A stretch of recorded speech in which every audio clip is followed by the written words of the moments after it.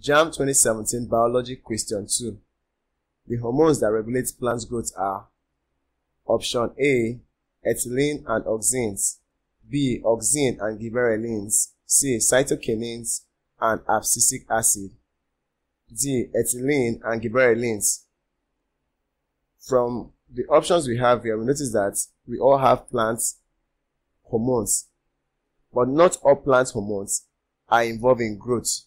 So we're looking at the option that both contains plant growth hormones. Now let's look at option A. Option A is not correct because ethylene is not a plant growth hormone. Ethylene is actually involved in fruit ripening. So while auxin is a plant growth hormone, ethylene is not a plant growth hormone. So option A is not correct.